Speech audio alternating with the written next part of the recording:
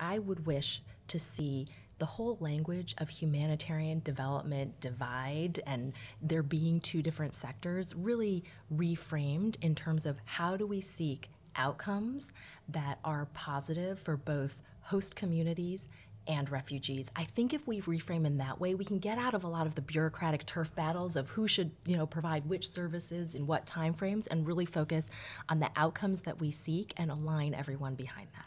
Michael. What I want in one word is more innovation, not just trying to keep people out or let people in according to how they impact the countries they go to right now, but thinking about redesigning the national and international systems we have that shape the effects of migrants in completely new ways for this century.